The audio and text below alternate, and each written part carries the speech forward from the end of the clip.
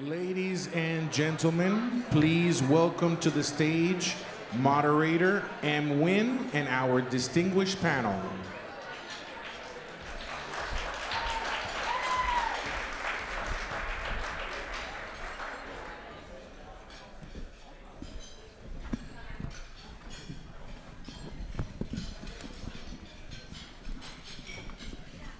All right. Wow. That food looks really good. You're making me hungry.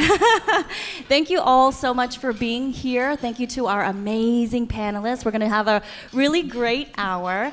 Right now, we're going to be talking about voting rights, the importance of voting rights, the importance of voting for the AA, NHPI community, and just the idea that the minority community has to come together in order to make their voice count. So let's start off with introductions here. We have Jessica Jones-Caporal. She's the Director of Government Affairs at the League of Women Voters in the U.S. We have Christine Chen, the co-founder and executive director of APIA Vote. We have Vida Lin, President of Asian Community Development Council. We have Dr. Anar Parikh, the Policy Associate AAAJ Atlanta. And we have Lily True, who's the Interim ED at Asian Texans for Justice. Okay, so let's start off with just more introductions. Tell us a little bit more about yourself, a little bit more about your organization, and we'll start off with Jessica. Sure, thanks so much. So nice to be here with you all. I'm Jessica. I work for the League of Women Voters. I'm the Director of Government Affairs, so I interact with executive administration and the legislatures, and also work with our state and local affiliates in all 50 states, as well as 750 communities across the country. And the League of Women Voters really works to empower voters and defend democracy. And that means getting new policy reforms, and trying to do that at the state, local, and national level, as well as working to inform voters around election time. So we have a one-stop shop for all of your election needs called Vote 411 for voters to find out all the information they need. Great. Hi, everyone. I'm Christine Chen, Executive Director for Asian and Pacific Islander American Vote. We're the nation's leading API organization focusing on building political power through increasing voter participation and civic participation. And the way we do this work is really building the capacity of local partners all around the country. In addition to doing that, we are also about narrative change about our community, ensuring that data and research as well as information is provided so that way we are on the radar and they actually understand the growing power of this community and how political campaigns and the media as well as candidates need to ensure that they engage with this growing electorate. Hi, I'm Vida Lin, President and Founder of the Asian Community Development Council in Nevada, where we're one of the fastest growing Asian population at 392,000 Asian and Asian Pacific Islander there. Hi everyone, my name is Anar Parikh. I am at Asian Americans Advancing Justice Atlanta.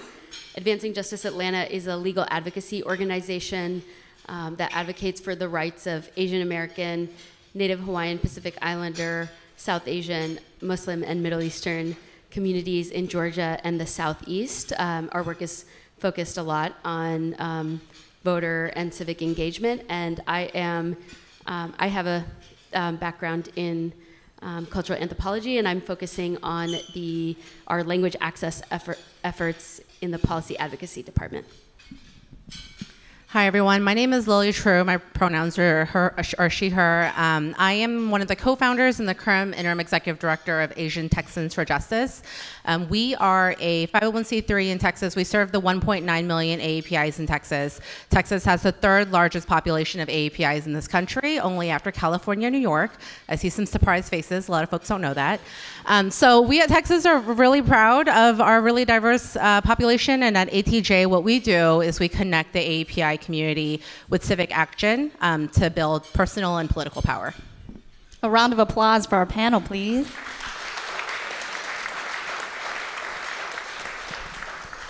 So today we are talking about voting rights. Of course, the Voting Rights Act back in 1965 was signed into law, in which the minority community, namely African Americans, were having a lot of obstacles to get to the ballot box. And we're talking about literacy tests. We're talking about poll taxes, right, Jessica?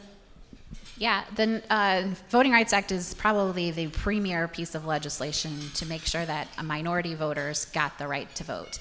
It puts the promises of the 14th, 15th, and even the 19th Amendment, where women got the right to vote, into action and into legislation. And it's been reauthorized multiple times by both, in a bipartisan way, with both Democrats and Republicans supporting it. And unfortunately, in 2013, a court decision invalidated the formula that's kind of at the heart of the Voting Rights Act. But that doesn't mean we haven't stopped trying to stop voter suppression laws around the country. It's just a premier piece of legislation to make sure that everyone in this room and around the country can vote. And before we get into all the challenges, you know, we talk about the number of people who have to have access to voting. And this includes back in 1992 when there was a surge of Vietnamese immigrants who came to the United States. Christine, how exactly does the VRA still help today?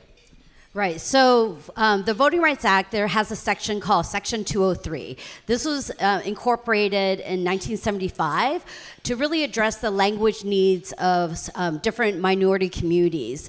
So what happens is that every 10 years when you complete the census, they take that information and then they decide which jurisdictions have a minimum of either 10,000 individuals or 5% of a language minority community. If they meet that threshold, then by law, they have to provide language assistance to outreach to those ethnic minority communities to actually translate a lot of voter education materials and the ballots in itself. So we know that over a third of our communities are limited English proficient.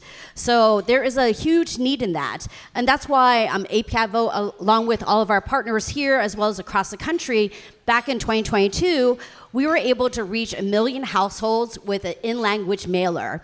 With 33 different versions and 14 different languages, we were able to reach them to ensure that they needed the language needs that they wanted. And then as soon as the mail landed, we received thousands of phone calls on our 888 APAICS Vote hotline. Now, for those that don't necessarily meet that threshold but are close, regardless, Section 208 also provides you the ability to bring a family member or a friend to the polling location to actually assist you. And we also know that with early voting, over 2/3 of our community in 2022 as well as 2020 decided to use early voting more than any other ethnic or racial minority. Because we know when you have limited English, if you're limited English proficient, you need assistance with your family and friends, and that's why utilizing early voting is one of the best ways to get our community to turn out to vote. We can leave it to Christine to break down all the sections for us. So let's talk about your organization specifically. What are their perspectives on the VRA and the recent attempts to restrict voting, and how does that impact the AA and NHPI community? And also, what are the obstacles and challenges that have impacted the VRA, and what ways are your organizations working to address these challenges? We'll start with Vida. So I started the Asian Community Development Council in 2015. And Christine Chan came to visit me and say, I'm gonna give you a small grant to do voter registration. And I said, I have no idea how to do that. And I was always in the chamber business, our own business or whatever. But I said no to her first. Then I got yelled at from some of the people on my board. I said, okay, yes, we'll take your money and we'll do this, right? So she gave me some money, and it came kind of late. It came in like September, October time. So we start registering people to vote. And I did not know how hard it was to register our community to vote, because we don't want to get political, we don't know what's going on. And I'm like, how do I do this, right? So on my board, I have a lot of people that's from the gaming industry, Caesars and MGM and Station Casino, all of them and us other people on the board. I said, can I go to the back of the house to register people to vote? So I was the only organization that was allowed to go in the back of the house because they trusted that when I worked in Nevada for over 20 years, that they know if I'm going to register people to vote, that's all I'm going to do and not cause any other trouble, right? So I went back of the house and registered people to vote. And I went to all the Caesars property, I went to the Station Casino property in the back, and I found out many of them were back of the house workers, were permanent resident, but never became citizen. So we started the whole citizenship program from that, right? So we did the back of the house, registered the people to vote. We're a 24-hour town. We're not like other states. How do we get to our people, right? So we went to the back of the house, registered people. I actually attended one of those hip-hop club thing to register people to vote. And one of my staff said to me, he goes, "You're not going to get anyone to register to vote." So I registered 24 people. That's great. So, never say, you can't, right? So I had no idea in 2015, and I only registered 700 people total, right? And she wanted me to register 1,600. I said, okay, I'm Asian. I only did 700 out of 1,600, do the math. I'm like F minus, right? I'm never going to get funding from her again, right? So she said, it's okay. 700 is better than more than we ever had before, right? I'm like, what? So she's going to register, she's going to try to get me funding for 2016. So in 2016, we registered over 3,100 people. But the midterm election in 2018, we registered over 14,000 people. But the most important thing that I learned from registering people to vote was the power that we built. Because when I moved to Nevada, and I went to elected official before, they say, we don't want to talk to the Asian community because you don't vote. So when we did the 14,000, guess what? They pay attention to us, right? We changed the dynamic of our community when we got people of color, people who's never been asked, that their voice was important. And we did crazy things to register people to vote, which I hope I have an opportunity to talk about later. Thank you. Go ahead, Anar. Yeah, thank you. So, Christine mentioned Section 203 of the Voting Rights Act, which focuses primarily on language access provisions for language minority voters. And it is one of the aspects of the Voting Rights Act that's still intact. One thing, however, that we found in Georgia is that the thresholds for coverage under Section 203 are so high that it is almost prohibitive. It's prohibitive towards including Asian American voters in many places. And the definition of what is a language minority group in Section 203 is so narrow that often groups are not considered inclusive. And in Georgia, right now, we only have one county that is covered by Section 203. That's Gwinnett County for Spanish, no Asian languages. So at Advancing Justice Atlanta, there's a couple of things that we've done. One is trying to make sure that we are a provider of in-language resources for language minority communities. We provide resources in Chinese, Korean, Vietnamese, Arabic, Hindi, and Urdu, as well as Spanish and English. And then the other thing is that, we'll talk about this a little bit later, but in southern states, the state level policy route is often very limited. But we do have several counties and municipal entities that are interested in and committed to providing language access. So we've been working with counties to pass resolutions and ordinances that commit to language equity and community collaboration in providing in-language materials, both sample ballots and other language materials provided by counties. Yeah, so I think so much of what everyone on this panel has said I've really resonated with. From a Texas perspective, I don't know if this may come as a surprise to the folks in this room, but in Texas, we make it really hard to vote. And so, in Texas, there are a number of things that we do to make it really hard to vote, which is why the Voting Rights Act is so important to our state. But we, to this day, don't have online voter registration. So to register to vote in Texas, you need pen, you need paper, you have to physically mail this form in. We don't have same-day voter registration. Our voter registration deadline is 2 weeks prior to Election Day. Actually, I think it's a month prior to Election Day. So if you don't plan in advance, and most non-English speaking folks may not be paying attention to the precise dates of early voting or Election Day. Our voter registration forms are not widely available in different languages. We talk about in-language being so important. Only select counties who choose to invest in it offer voter registration form in Asian languages. So Harris County of the Greater Houston area has it. Now Travis County of the Greater Austin area has it, but it is up to local officials, and oftentimes they don't have the staffing or the resources to do that. We have lots of restrictions around voting by mail. We have lots of restrictions around early voting. It's, frankly, a miracle we even have early voting. So all of this has been in place in Texas for a long time. Some may call it voter suppression. In 2021, our state legislature actually took it a step further and proposed many new changes to the voting laws that would actually make it more restrictive. And so for folks who follow state politics, you may remember that in 2021, the Texas legislature had a few special sessions because we couldn't agree on a lot of these pretty egregious voter suppression proposals. And the Democratic Party, so Texas is a Republican supermajority state, so Republicans own every chamber, every major state elected office. And so the Democratic members of the Texas House did the one thing they knew they could do, which was to break quorum. So they came together and they actually agreed as a body to not show up. And what they did, because they had to flee the state, because when you break quorum, the Speaker of the House can compel you back into the building. So they actually deployed the Department of Public Safety, the troopers or state troopers, to actually find the members and bring them back to the House to continue business. And the Democratic members actually fled the state, and they all came to DC. And the reason why they came to DC is they came to ask the members of Congress to do what they could to pass the John Lewis Voting Rights Act, because we knew we needed those federal supports.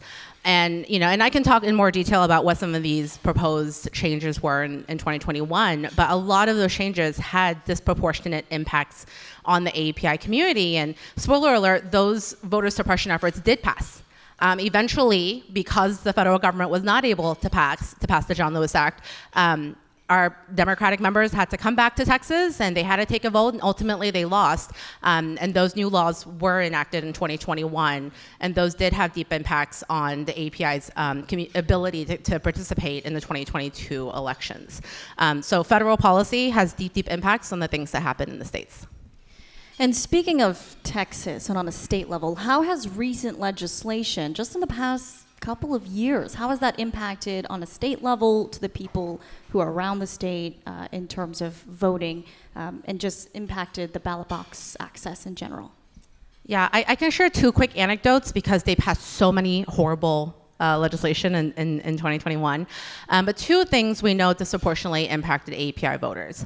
One change that they were able to pass in 21 actually made it more difficult to request for a mail-in ballot. And so think a lot of like senior elderly APIs who maybe can't make it in person to the ballot box, folks who maybe are out of town, maybe you're visiting family in Asia and you're not here on Election Day. We made it much more difficult, not just for the API community, but for all community members to request a ballot by mail. And so we actually saw in 2022 that there were huge numbers, tens of thousands of applications that were rejected. And the Brennan Center for Justice, they actually published a report that showed that API applications for mail-in ballot were rejected at a higher rate than any other racial group. So we know that this particular policy passed in 2021 deeply impacted us. The second thing that was passed in 2021 that had deep impacts on our community is they created new language around how and when a person can be assisted at the polling place. So I think about my parents, right? My parents are Vietnamese refugees. They still don't really speak English. They don't vote regularly. So when they do vote, they need me to go with them to help them. Navigating the voting machines, figuring out are they doing it right? Now, in order to help somebody at the polls, there's a number of forms you have to sign. There are affidavits you have to sign. These are all forms of voter suppression and voter intimidation. Because now, when you walk into the polling place, you have to sign all these official-looking legal documents that you may or may not understand, just to help your parents or your grandparents or your aunts and uncles vote. And so that, we know, disproportionately impacts the API community and really all communities of color. And so these are just a few laws that were passed in 2021. More bad news, our state legislature is in session right now. And there are more bills proposed this session that continues to erode our right to vote and to participate in the election process.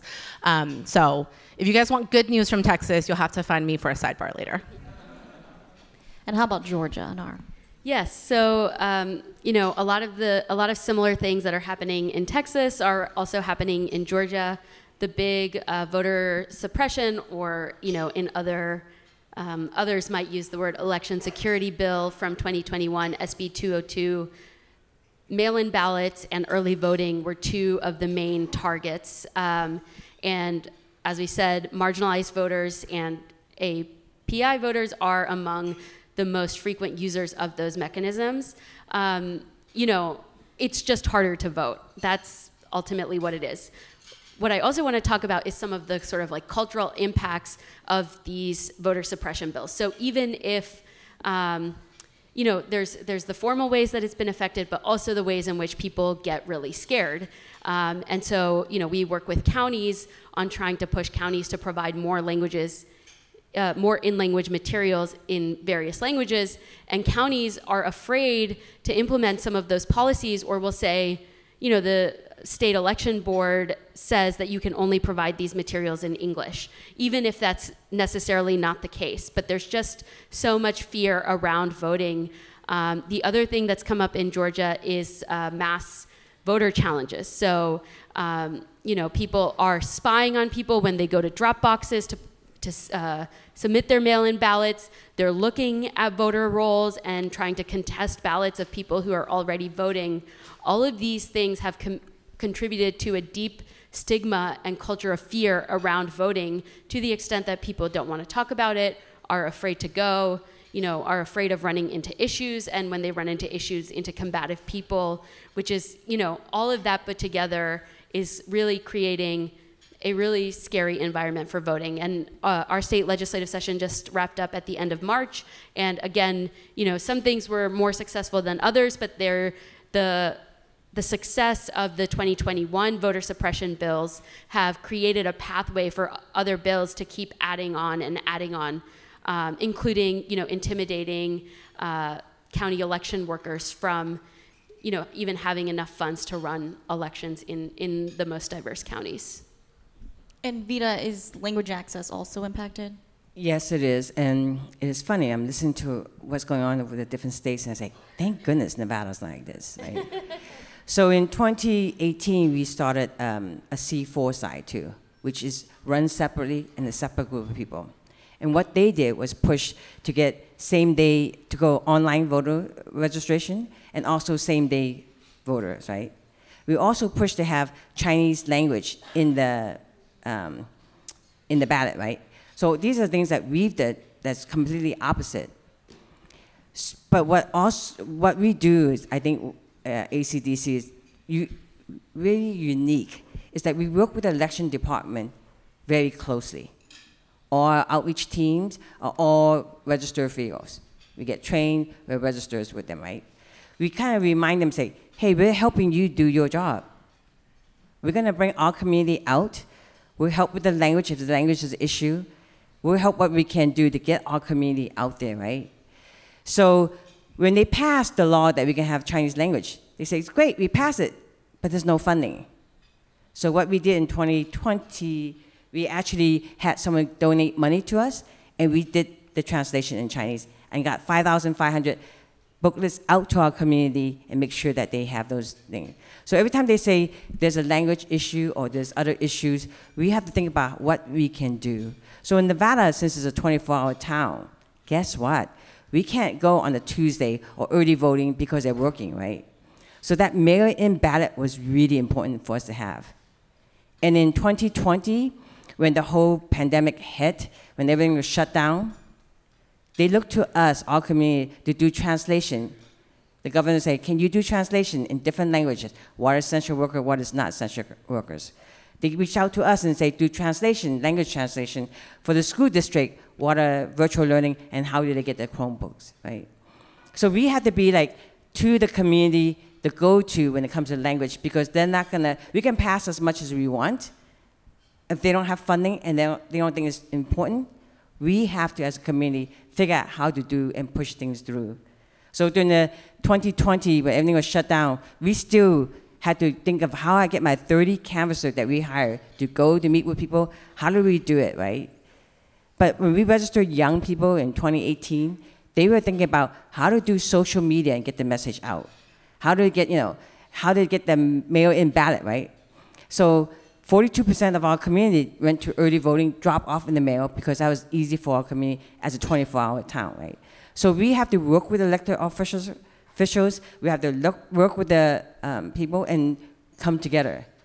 So when we register a lot of young people, we notice the registration now is 1/3 Republican, 1/3 Democrat, and 1/3 nonpartisan. And a lot of young people are nonpartisan because they want to know what is going to affect them when they go out to the poll. That's really interesting. And we are coming on to our last question, so we will take questions from the audience after this, so be thinking about that. Okay, so what does the future of the VRA look like? How can advocacy groups come together around the VRA to ensure that the AA-NHPI community's voices are heard? And what policy solutions can support this work? And we can start with Christine. Congress is going to be looking to reintroduce the Freedom to Vote Act, which is which allows provisions such as making Election Day a national holiday, to actually be able to instill no excuse mail-in ballots. As a reminder, as you heard, from our colleagues here, Texas, I believe Texas and Georgia in 2020, they had a high early voting and mail-in ballots, but it actually decreased in 2022 because of all these voter suppression tactics, right? But once again, as a reminder, that's the most preferred way to actually vote. So we want this federal law to be able to get passed so that way we can make that readily available across all the states. There's also, in that act, they're also providing a wider range of non-photographic IDs.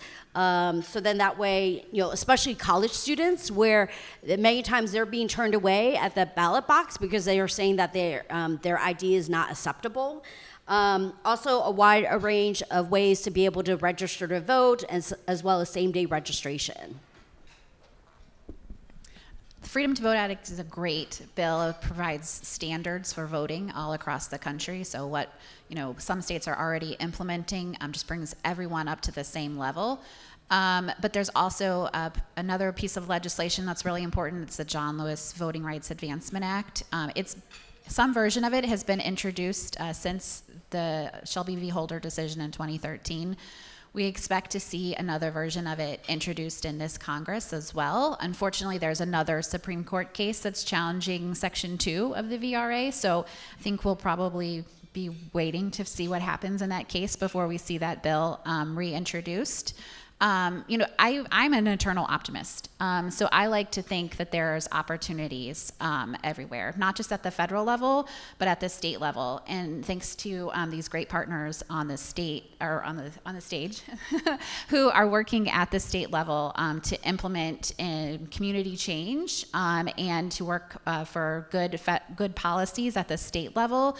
I hope that the federal government will just take those good things and rise them up to the national level. So I'm hopeful that we'll get there, but who knows? We've got a long fight ahead of us. Hopeful, that's good. And I know, across the nation, there are states that are pushing to expand voter access as well. But anyway, so we have, if we have any questions from the audience, we have a couple of mics gonna come around. We'll just take the first one here with this gentleman right there. Thank you so much, Nelson Garcia of Compassionate Choices.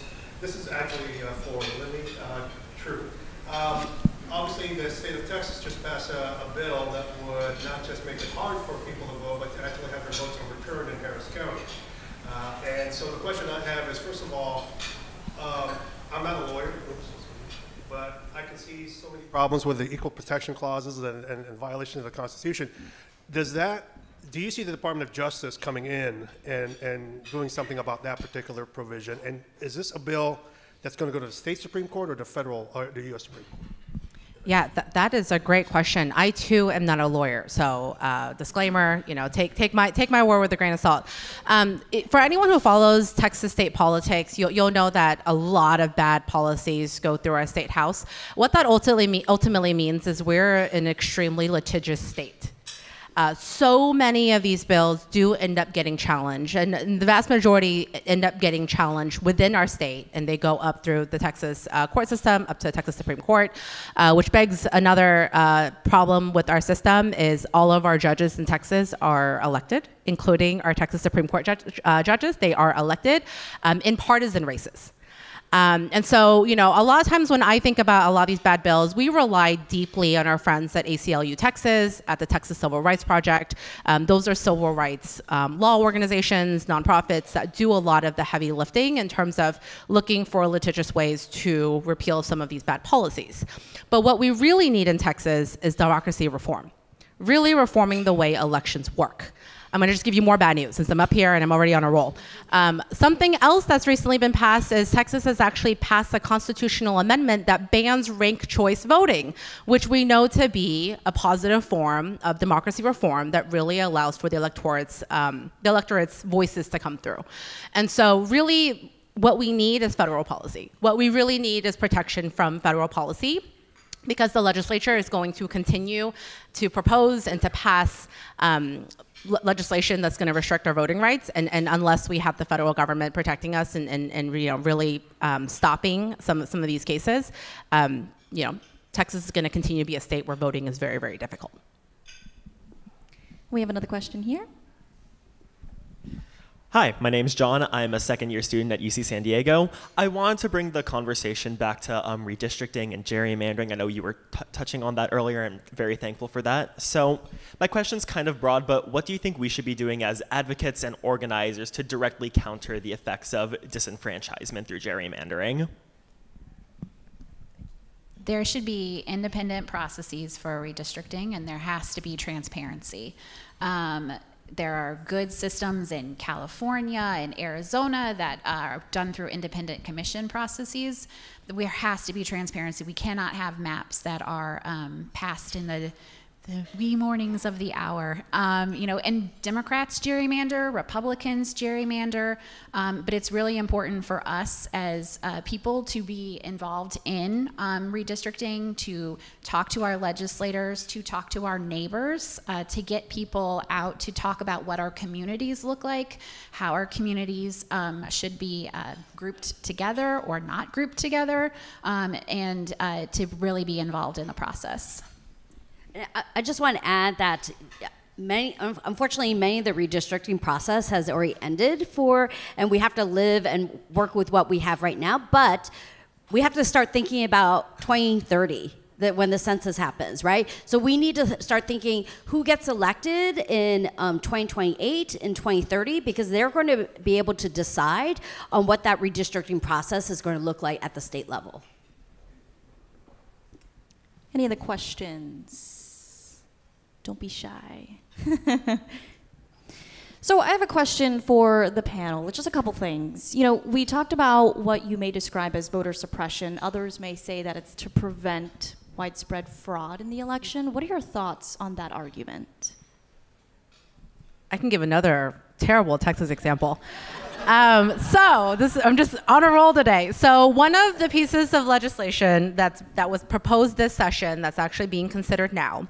So currently, illegal voting in Texas is classified as a misdemeanor A, which is pretty serious. You can get fined. You can face up to a year in prison. So I'd consider that a pretty serious classification already. There's a bill that actually proposes that illegal voting be raised to be a felony. And so think about the immigrant community, or think about folks who maybe have lived in this country a long time and just have never voted and don't really know what to do. You're in a state where voting already feels, really hard, really intimidating. Now they're telling you if you do it wrong, it's a felony. And they're going to tell you they're doing it to protect our electoral process. They're telling you they're doing it for fair elections. So most of the times when I hear that, I just hear another form of voter suppression. In Texas, our Secretary of State's also an appointee. Our Secretary of State is appointed by the governor, not elected like in Georgia. I know you guys have an elected Secretary of State. This session, they're also looking to give the Secretary of State disproportionate amounts of power. The ability to audit an election and to throw out the results, all the way down to giving the Secretary of State the power to actually write and to determine the language of local propositions. We just voted in a local proposition in Austin. We had 2 propositions, both were about police reform, both read to be the exact same, when in reality, they would have done opposite things. So we already know that local propositions are written in a way that's really confusing. By giving the Secretary of State, a political appointee, more power to determine how the language in a local proposition is written, once again, you are just creating ways of confusing the voter, making it hard for them. They are again saying that it would create fairer elections, right? You have one person at the highest level helping to make the electoral process easier when it's not. It's really designed to confuse and to dissuade people from participating. I promise Texas is a lovely place to live, but I just have so many examples of things happening in our state. It's ironic that Texas is trying to give more power to the Secretary of State, because in Georgia this year during the state legislative session, there was a bill that attempted to separate the state election board from the Secretary of State's office, precisely because certain actors and stakeholders were not happy with the way that the Secretary of State's office, which is an elected position in Georgia, handled certain parts of the election. In other words, not overturning the election. To directly answer M's question about what some of us think about the sort of like election security versus, voter suppression distinction, I think one thing that's super important to constantly remind ourselves is that individual acts of voter fraud are extremely, extremely rare. And there are instances where people who are not eligible to vote may end up registering or voting, but often that's not because somebody has intentionally set out to vote illegitimately. It's because people are told that they are eligible to vote, and they attempt to register and learn only later that they were not eligible. There's a number of things that happen that don't have to do with malicious intent on individuals' basis. But we also know that elections, that the way elections are run is also often complicated. So I think that really keeping that in mind is super important when we try to parse through these various like narrative or discursive or ways that the attempt to suppress voters is framed. The other thing I want to just add is that in this like conversation about voter suppression, especially in places like Georgia, it becomes really easy to take exclusively a defensive approach that is focused on trying to combat some of these policies. And that becomes so narrow that we don't even let ourselves have the capacity to push what already exists beyond what it exists. So the personal hill I will die on, for example, is the limited English proficiency category, which really is a deficiency-oriented framework of thinking about how people use language and focused on measuring it against people's ability to speak language. One of the things that we are working on is trying to shift that towards thinking about non-English language preference as a way to think about people who use languages other than English in their everyday lives, and also pushing at the county level, at various levels that we can, for legislators to incorporate all speakers of a particular language when they consider implementing language policies, not just those of limited English proficiency. Because the benefit of having materials in languages other than English is not just for those who don't use it, which it is, who don't have facility in English, which it is, but also for someone like me, who's a heritage speaker of a language like Gujarati, getting to see materials in my language and is important, It's a way for us to preserve our relationships to our language, which are, sort of like, as Julie mentioned this morning, often lost in the process of assimilation. So I just, also want to say that, like, as we fight defensively, that we also have to think about expanding and pushing past the things that already exist. So can I say something a little bit on the positive side?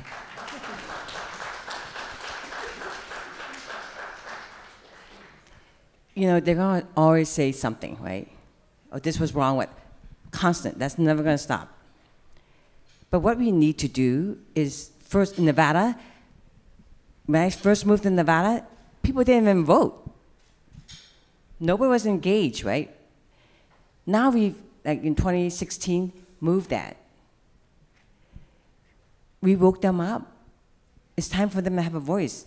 It's time for them to stop saying, my one voice is not going to change. Because I say, you know how close the elections are? Your voice definitely going to make a difference, right? But we also have to think about getting our young folks, getting them engaged, and get them to run for office. Because the older generation is not going to run for office because, number one, you don't get paid a lot. You know how we are. There's no money in running for election. Number two, we like our privacy. And when you run for office, you're private, nothing private, right? And number three, we don't want to get yelled at. When you elect the office, you get yelled at all the time. People like you and people hate you, right? But let's get our young people, because they're so brave. And it's about their future, right? So when we did this whole voter registration in 2018, we found out the young people were engaged. But they would bring their parents to help to come to the poll. They would get everybody else. But we have to make it fun for them too, right? So we hired this one person named Eric Jung, who handles outreach, voter registration, and so forth. He comes up to me and goes like, hey, for the early voting, can we do boba tea and bento boxes for people when they go to Chinatown to early vote? I said, sure. And can we do puppies? Okay, why? Boba for puppies. Everybody loves puppies, right? Okay. So I said, okay, I listened to them, right? Then they said, let's get, the limousine. Las Vegas entertainment capital, we have a lot of party bus, right? We have the party bus goes to the school, to the colleges and say, hey, you want to go vote? Early voting start today. And they go like, we're in school, or we're in class, or maybe next time they goes, well, we have a party bus parked right there. You want to go? And they all jump on, go vote. Some of them first-time voters, and they come back, right? Engage them, right? And then they come back to me and say, hey, let's do this. And I say, okay, what's the next plan, right? Baby goats for your vote. Seriously? Seriously? They actually had a petting zoo who brought baby goats and other stuff in the area to register people to vote. We make it fun, right? And don't tell me about the K-pop. I said, okay, do whatever you do, but let's engage our community. And let's engage our young people, because it's about them, and we need to listen to them, right? So all these naysayers and all these suppression and whatever, get our people to register, get them to vote, get them to run for office, and we then change something. Thank you, Christine. I would go to that event. Right, baby, go for your vote. Come on. Right, exactly. I'm looking forward for the next idea. So we just have about a minute left. I just wanted to say, wow, incredible. The panelists had just amazing stories to tell. And as we grow up and we see our parents who came here who maybe felt as if they wanted to keep their head down, maybe they felt as if, oh, we don't need to be a part of the electoral system. And these are parents or grandparents or even yourself. We do have to be a part of the system. We have to speak up because only then will our voice count, right? And I think there was a statistic that I was looking at, but in 2020, API saw the highest increase in voter turnout, and that's thanks to people like Vida and people like Christine and everyone up here. But we still have to do a lot more. There's still so much to do because it's not just about the AA and NHPI community, it's about all minority communities, it's about all communities who need to have their vote count, right? So thank you so much to the panel. Another round of applause. I was wondering if I could just take another 30 seconds of everyone's time that's not related to voting rights, actually. Because I think as a nation, we've become really desensitized to mass shootings because they happen so frequently. So folks may have seen that yesterday there was a mass shooting in Allen, Texas. That is a suburb of the Dallas-Fort Worth area. I think what a lot of folks don't know, the media is not reporting, it is a 20% API dense community. And one of the victims that have been confirmed to have died yesterday is actually a South Asian woman. And so I just wanted to name that so the folks, I'm sorry, I'm like getting a little emotional, but I just want to name that so the folks carry it with them. Because mass shootings impact our community too. And unfortunately, we have all become a bit desensitized to just the frequency in which it happens. And so my heart is with the Allen, Texas community, and I just hope that you guys are all thinking of them and sending your well wishes that way.